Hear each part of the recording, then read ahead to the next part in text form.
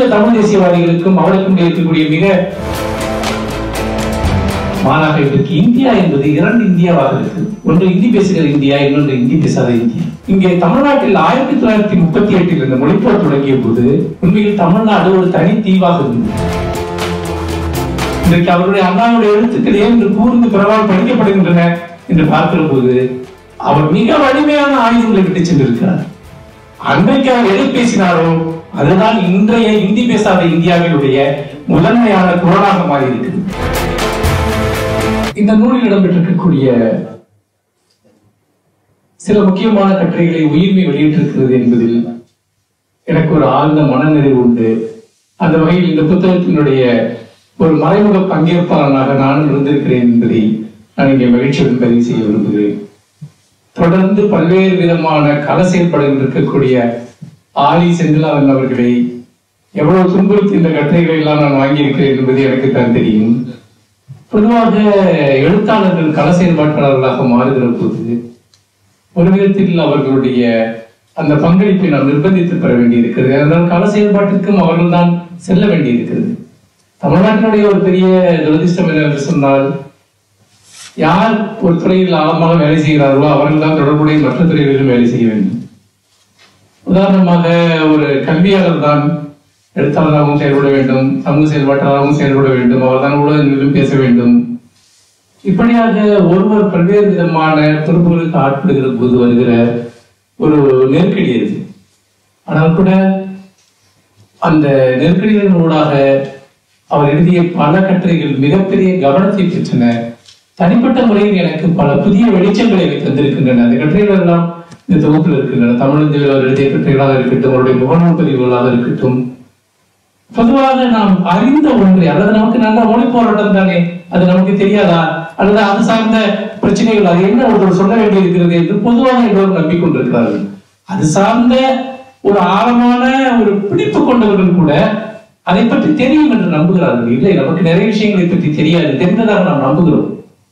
அதனுடைய பல்வேறு உள் பரிமாணங்கள் பற்றியோ, காலப்போக்கில் அடைந்து இருக்கக்கூடிய மாற்றங்கள் பற்றியோ, இன்றைக்கு அதனுடைய தேவைகள் எவ்வாறு உருமாறி இருக்கின்றன என்பதை பற்றியோ மொழியின் மீது பற்று கொண்டிருக்கக்கூடிய பலருக்கும் கூட தெரிவதில்லை. அது நம்முடைய ஒரு அபிமானமாக இருக்கிறது, நம்முடைய விருப்பமாக இருக்கிறது. ஆனால் ஆதிசித்தநாதன் போன்றவர்கள் தான் அதை ஒரு அறிவுத்தளம் சார்ந்த ஒன்றாக, அறிவியல் சார்ந்த ஒன்றாக மாற்றுகிறார்கள். அப்படி இருக்கிற போது நிறைய புதிய வெளிச்சங்களை அவருடைய எழுத்துக்கள் கொடுத்திருக்கின்றன. அவருடைய கட்டுரைகள், உரைகள் எல்லாமே தந்திருக்கின்றன. அவருடைய எழுத்துக்களை போலவே ஊடகவாதங்கள் முன்வைக்கக்கூடிய பல கருத்துக்கள். அது ஒரு மிகப்பெரிய தொடர் செயல்பாடு. ஒரு இலை அறந்து விடாமல் தொடர்ந்து எடுத்துச் செல்லக்கூடிய ஒரு முயற்சியாக நான் அதை பார்க்கிறேன். அப்படி பார்க்கிற போது அவருடைய இரண்டு முக்கியமான விஷயங்களை செய்கிறார். அதை இங்கு எனக்கு முன்னால் பேசிய பலரும் தொட்டு காட்டினார்கள். இந்த மொழிப்போர் என்கிற ஒரு விஷயத்தினுடைய பல்வேறு விதமான பரிமாணங்களை அவர் தொடர்ந்து முன்னெடுக்கிறார். ஒன்று, தொடர்புறுத்தல். தமிழ்நாட்டில் இருக்கக்கூடிய மொழிசார் உரிமைகளுக்காக குரல் கொடுக்கக்கூடிய பல்வேறு சக்திகளுக்கிடையே ஒரு இணைப்பு புள்ளியை ஏற்படுத்துவதற்காக தன்னுடைய எழுத்தை அவர் இங்கே பயன்படுத்துகிறார், கள செயல்பாட்டை பயன்படுத்துகிறார். தூய தமிழ் தேசியவாதிகளுக்கும் அவருக்கும் இருக்கக்கூடிய மிக பெரிய வித்தியாசமாக நான் அதைத்தான் பார்க்கிறேன். நிறைய தூய தமிழ் தேசியவாதிகளுக்கு அவர்கள் எந்த இடம் பிறந்தார்களோ அந்த இடத்திலிருந்து தான் தமிழ்நாட்டில் தனித்தமிழ் இயக்கமோ அல்லது தமிழுக்கான இயக்கமோ பிறந்ததாக நினைத்துக் கொண்டிருக்கிறார்கள். அப்படி அல்ல என்பதை சொல்வதுதான் ஆதி சிந்திநாதன் உன்னுடைய ஒரு முக்கியமான பணியாக இருந்திருக்கு. பல்வேறு இயக்கங்கள், மிகப்பெரிய அரசியல் இயக்கங்கள் இருந்து வெகுசன இயக்கங்கள் இருந்து சிறிய இயக்கங்கள் வரைக்கும் அவர்கள் அளித்த பங்களிப்புகளுக்கிடையே ஒரு தொடர்பு ஏற்படுத்த முயற்சிக்கிறார். மொழிப்போரை எந்த ஒரு சிறு குழு தனி கட்சியோ நடத்தக்கூடிய ஒன்று அல்ல, அது தமிழ்நாட்டினுடைய ஒரு ஒட்டுமொத்தமான ஒரு குரல் என்கிற ஒரு விஷயத்தை அடுத்த கட்டமாக ஆதிசிந்தனார் செய்யக்கூடிய ஒரு விஷயம். அது தமிழ்நாட்டினுடைய ஒரு குரல் மட்டுமல்ல, மாறாக இன்றைக்கு இந்தியா என்பது இரண்டு இந்தியாவாக இருக்கு. ஒன்று இந்தி பேசுகிற இந்தியா, இன்னொன்று இந்தி பேசாத இந்தியா. இந்த இரண்டு இந்தியாவுக்கு இடையே ஒரு மிகப்பெரிய யுத்தம் நடந்து கொண்டிருக்கு. அது வெறுமனே ஒரு கலாச்சார யுத்தம் அல்ல, அது ஒரு பொருளாதார யுத்தம், அது அரசியல் விளையாட்டுக்கான ஒரு யுத்தம். இன்றைக்கு இந்தி பேசாத இந்தியாவை இந்தி பேசுகிற இந்தியா ஆட்சி செய்து கொண்டிருக்கு எல்லா விதங்களிலும். இன்னைக்கு ஒரு கட்சி மத்தியில் ஒரு பெரும்பான்மையுடன் அமர்ந்தது என்று சொன்னால் அது பெரும்பாலும் இந்தி பேசாத இந்தியாவினுடைய ஒட்டுமொத்த நிராகரிப்பையும் தாண்டி இந்தி பேசுகிற இந்தியாவினுடைய ஒரு மேண்டேட் வழியாக அவர்கள் இன்றைக்கு இந்த இந்தி பேசாத இந்தியாவை ஆண்டு கொண்டிருக்கிறார். 2 நாடுகளுக்கு இடையிலான இது ஒரு பிரச்சனை இருக்கு. அப்படி பார்க்கிற போது இந்த இந்தி பேசாத இந்தியாவுக்கு இடையே ஒரு தொடர்பு கண்ணிகளை ஏற்படுத்துவது எனக்காக இங்கே தமிழ்நாட்டில் 1938 இந்த மொழிப்போர் தொடங்கிய போது உண்மையில் தமிழ்நாடு ஒரு தனி தீவாக இருந்தது. அது தனிமைப்பட்டிருந்தது. இன்னும் சொல்ல போனால் ஒட்டுமொத்த இந்தியாவும் தேசிய நீரோட்டத்தில் கரைந்து போயிருந்த இந்த ஒட்டுமொத்த இந்தியாவும் தமிழ்நாட்டை பார்த்து கேலி செய்து கொண்டிருந்தது. தமிழர்கள் பைத்தியக்காரர்கள் கூட அவர்கள் பார்த்துக் கொண்டிருந்தார்கள். எதற்காக அவர்கள் இந்த தேசிய நீரோட்டத்தில் இணையம் இருக்கிறார்கள்? ஏன் இந்திய இயக்கம் இருக்கிறார்கள்? இருமொழி கொள்கைதான் வேண்டும் என்று ஏன் சொல்கிறார்கள்? இந்த கேள்வி இருந்தது. அது நீண்ட காலமாக இந்த கேள்வியை தொடர்ந்து இங்கே பலரும் எழுப்பினார்கள். தமிழ்நாட்டிலே கூட தமிழர்களாக இருந்து கொண்டு தமிழ்நாட்டிற்கு தொடர்பற்றவர்களாக அந்நிய மனப்பான்மை கொண்டவர்களாக இருந்த ஒரு சமூக பிரிவினரும் அந்த கேள்வியை கேட்கிறது. ஏன் இந்தியா இது தமிழ்நாடு ஏன் தேசிய நீரோட்டத்தில் இணையம் இருக்கிறது? இங்க தேசிய மண்டலம் இந்தி பேசுகிற இந்தியாவுக்கு இந்தி பேசாத இந்தியாவுக்கு இடையே இருக்கக்கூடிய போராட்டம் என்பதைத்தான் அன்றைக்கு முதலாக தமிழர்கள் உணர்ந்து கொண்டது. தமிழர்கள் தான் அதை உணர்ந்து கொண்டார்கள். அந்த நுண்ணுணர்வு அவர்களுக்கு இருந்தது. எப்படி இருந்தது? இன்றைக்கு மராட்டியர்கள் பேசுகிறார்கள் இந்தி எங்களுடைய தாய்மொழியினுடைய அடிப்படையில் அடித்து விட்டது என்று. கன்னடர்கள் பேசுகிறார்கள், மலையாளிகள் பேசுகிறார்கள், வங்காளிகள் பேசுகிறார்கள். ஆனால் நாம் பேசிய போது அவர்களுக்கு அது உண்மையிலேயே அப்படிப்பட்ட ஒரு அபாயத்தை அவர்கள் உணர்வே. ஒரு மொழி எப்படி திணிக்கப்படுகிற போது அது தாய்மொழியினுடைய அடித்தளங்களை அழித்துவிடும் என்பதை அவர்கள் உணரவில்லை. ஆனால் தமிழர்கள் உணர்வதற்கு ஒரு வரலாற்று காரணம் இருப்பதாக நான் நினைக்கிறேன். இப்ப 12ஆம் நூற்றாண்டுக்கு பிறகு தமிழ் என்பது மிகவும் வேட்டையாடப்பட்ட ஒரு மொழி. ஏராளமான அந்நிய படைப்பாளர்கள், மொழி கலப்பு, மணிப்பிரவாளம். நீங்கள் யோசித்து பாருங்கள். 12ஆம் 13ஆம் நூற்றாண்டுக்கு பிறகு எழுதப்பட்ட தமிழ் பிரதிகளை எடுத்து பாருங்கள். எங்கள் தமிழ் என்ற அறிவு என்பது மிகவும் கடினமான ஒன்றாக இருக்கு. அந்த அளவுக்கு ஒரு மொழி கிட்டத்தட்ட ஒரு 7-8 நூற்றாண்டுகளாக வேட்டையாடப்பட்டிருக்கு. இதனுடைய காயங்கள் என்பது தமிழர்களுடைய ஜீவன்களை தொடர்ந்து இருந்து கொண்டிருக்கிறது. நம்முடைய மொழி அழிக்கப்படும் என்கிற ஒரு குரல் வருகிற போது, அழிந்து கொண்டிருக்கிறது என்கிற ஒரு குரல் வருகிற போது எப்படி ஒட்டுமொத்த தமிழ் சமயமும் எழுந்து இருக்கிறது என்பதை நாம் பார்க்க வேண்டும். இது ஒரு வரலாற்று காயம். அந்த காயத்தை தமிழர்கள் உணர்ந்து கொண்டார்கள்.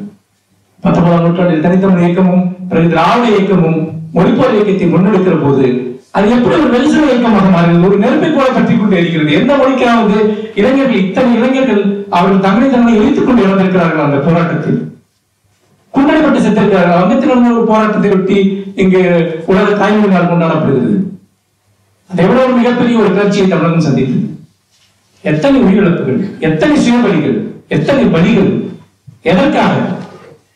ஏனென்று கேட்டால் ஒரு இனத்தை அடிமைப்படுத்துவது என்பது அந்த மொழியை அடிமைப்படுத்துவதன் வழியாகத்தான் நடந்திருக்கிறது என்பதை தமிழ் சமூகம் ஏற்கனவே தன்னுடைய வரலாற்று தடங்களின் வழியாக அது உணர்ந்திருக்கிறது. தன்னுடைய உள்வரின் தடங்களின் வழியாக அது உணர்ந்திருக்கிறது. இந்த மொழிப்போர் என்பது ஒரு மிகப்பெரிய அறையாக தமிழ்நாட்டில் உருவாவது என்பது அதில் ஆச்சரியப்பட ஒன்றுமே இல்லை. அது போராடாமல் இருந்திருந்தால் தான் அது ஒரு மிகப்பெரிய ஆச்சரியமாக இருந்திருக்கு. உலகத்தில் எல்லா காயப்பட்ட இனங்களும் எந்த காரணத்திற்காக ஒடுக்கப்பட்டதோ அந்த காயங்கள் வழியாகத்தான் எழுந்திருக்கு. இதை நாம் பார்க்கிற போது இன்னொரு விஷயத்தை நாம் சொல்ல வேண்டும். இந்த மொழி போராட்டம் என்பது வெறுமனே அது மொழி பற்றிற்காகவோ மொழி வெறிக்காகவோ நடந்த போராட்டமா என்பதுதான் மிக முக்கியமான கேள்வி. இங்க பேசுகிற போது குறிப்பிட்டார்கள். இப்பொழுது உதாரணமாக கர்நாடகாவை பற்றி பேசுகிற போது கூட அங்கு ஒரு மொழி உரிமைக்கான அல்லது ஒரு மொழி சார்ந்த ஒரு பற்று சார்ந்த இயக்கங்கள் இருந்தால் கூட தேசிய நீரோட்டத்தோடு அவர்களுக்கு ஒரு ஊசலாட்டம், ஒரு ஊடாட்டம் இருந்து கொண்டிருந்தது.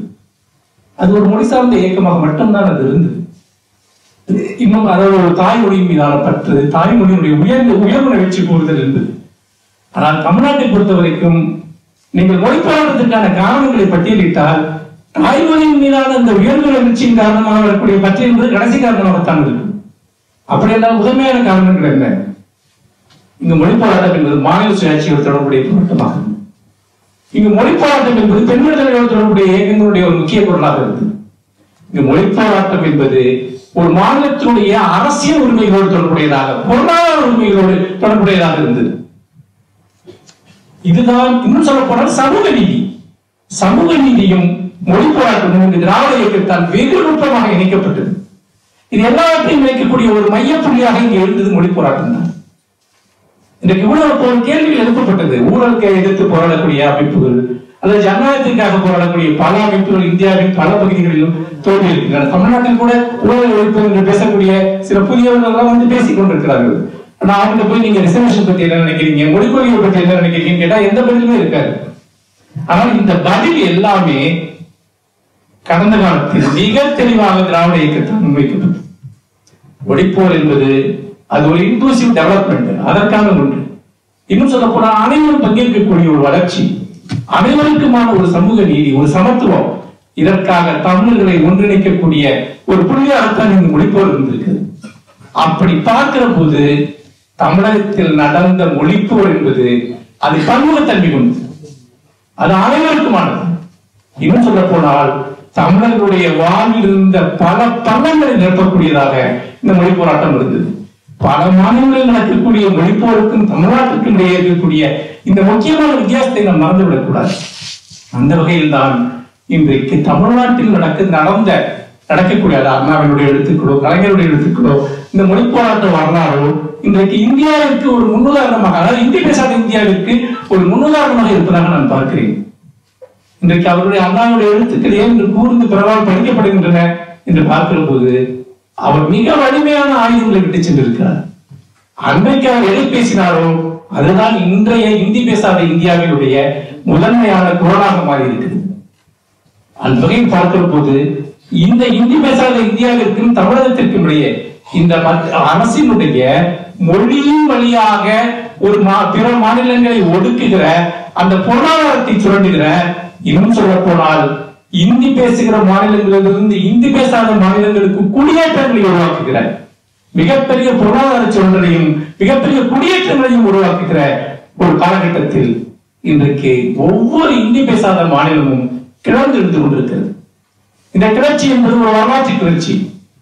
இந்த கிளர்ச்சி என்பது உண்மையிலேயே ஒரு பொருளாதார ரீதியான போராட்டத்திற்கும் கலாச்சார ரீதியான போராட்டத்திற்குமான ஒரு அடித்தளம். இவர்களோடு ஒரு உரையாடலை நாம் எப்படி உருவாக்குவது? இப்பொழுது நாம் தனியாக இல்லை. நாம் 1938 65 இருந்தது கொண்டு நாம் தனியாக இல்லை. இது இன்றைக்கு ஒரு பெரிய தேசிய இயக்கமாக மாறி இருக்கிறது. ஒரு காலத்தில் இந்தியன் வழியாக ஒரு தேசிய இயக்கத்தை அவர்கள் கட்டமைக்க முயற்சித்தார்கள். இன்றைக்கு இந்திய எதிர்ப்பின் வழியாக ஒரு தேசிய இயக்கம் இங்கே உருவாகி கொண்டிருக்கிறது. அந்த இயக்கத்தினுடைய ஒரு புள்ளியாக தமிழகத்தினுடைய ஒரு பிரதிநிதியாக இந்த ஆதிசங்கரநாதர் எவ்வாறு செயல்பட்டுக் கொண்டிருக்கிறார் என்பதற்கான சாட்சியங்கள் தான் இந்த புத்தகம். இந்த புத்தகத்தினோடு அவர் முன்வைக்கக்கூடிய பல கருத்துக்கள் என்பது அதை நான் அடித்தளமாக பார்க்கக்கூடியது என்னவென்றால், இது உண்மையில் ஒருத்தர் வந்து பாத்தீங்கன்னா கேட்கலாம், உங்களுக்கு மொழி வெறி இருக்கா, நீங்க மொழி வெறியின் அடிப்படை செயல்படுறீங்கன்னா நம்ம எந்த குற்றம் பட தேவையில்லை. ஆமா, நான் மொழி வெறி இருந்தாலும் நம்ம தாராளமா சொல்லணும். அது என்ன தப்பு இருக்கு? மொழி வெறியா இருக்குது, அப்படிதான் இருக்க முடியும் இயற்கையா. அதே மாதிரி ஏதோ ஒரு ஊடகத்தை கேட்டாங்க, திமுக அரசியல் மொழியை வச்சு அரசியல் பண்ணுறாங்க. நான் தெளிவாக சொன்னேன், மொழியை வைத்துத்தான் அரசியல் செய்கிறோம். மொழிதான் எங்கள் அரசியல். கடந்த காலத்திலும் அதைத்தான் செய்தோம், இன்னைக்கு அதைத்தான் செய்கிறோம், நாளைக்கு அதைத்தான் செய்வோம் என்று உறுதியாக சொன்னேன். இதெல்லாம் நம்மளுக்கு ஒரு விதமான நெருக்கடிக்கு உள்ளாகக்கூடிய ஒரு விஷயம். அதே எதிர்மறைத்தன்மை கொண்டது கூட. நாங்கள் மொழிவெறியர்கள் தான், நாங்கள் மொழிவெறியர்கள் தான். நாங்கள் இனத்திற்காக போனோம்னா நாங்கள் இனவெறியர்கள் தான். அது எந்த தப்புமே கிடையாது. நம்ம முதல்ல அதே மாதிரி அதுக்கு அரசியல் பண்றேன்னு கேட்பாங்க. அதுதான் எங்க அரசியல். இதுக்கு மேலே எங்களுக்கு எந்த அரசியலும் கிடையாது. எல்லா அரசியலுடைய மையப்புள்ளியும் மொழி சார்ந்த அரசியல்.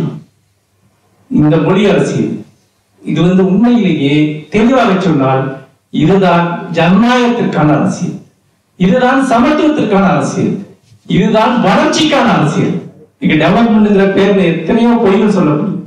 மொழி அரசியல் தான் வளர்ச்சிக்கான அரசியல். தமிழகம் இன்றைக்கு இவ்வளவு தூரம் தமிழகத்திற்கு பாதகமான எவ்வளவோ அம்சங்கள் இருக்கின்றன. இயற்கை சார்ந்தும் அது மத்தியில் எப்பொழுதும் அதிகாரத்தினுடைய தயவு இல்லாமல் இருந்த ஒரு மாநிலம்.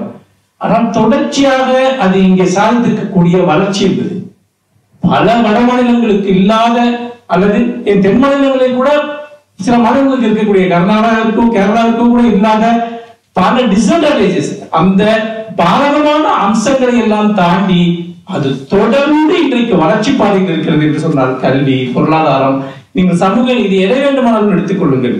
இது எல்லாமே நம்முடைய மொழி அரசியலின் வழியாக உருவான ஒரு விஷயம். இதை நம்ம கிளைம் பண்ணிக்கணும்.